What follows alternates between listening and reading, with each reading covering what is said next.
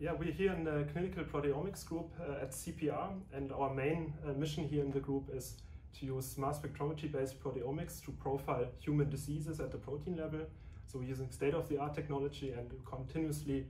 developing new methods to extract proteins out of basically patient samples, and in particular we're interested in FFPE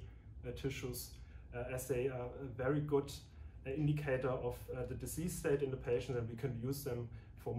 molecular profiling of the patient diseases. So in particular for the tissue work, for these FFPE samples that are formalin cross-linked and embedded in paraffin, it's very challenging to extract the proteins simply because of this cross-linking and because of this contamination with paraffin. We need very efficient workflows that allow us to extract protein at the highest purity for our downstream applications. Current workflows we have been using a lot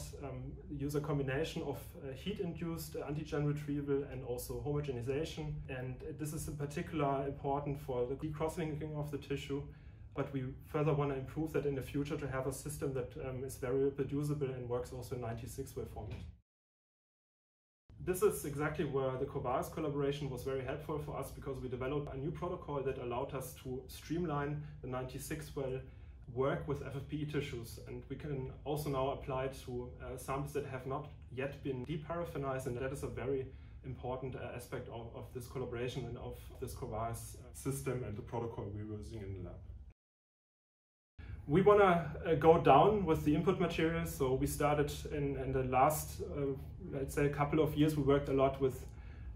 bigger areas of the tissue, maybe 50,000, 100,000 cancer cells, for example. But in the future, we want to go to maybe hundreds of cells, and that basically means that we also have to adjust the settings in the Cobras system. So we want to, first of all, work in a 96-well fashion, but also in very low volumes, and then still being able to extract proteins is very challenging, and that's where we think we can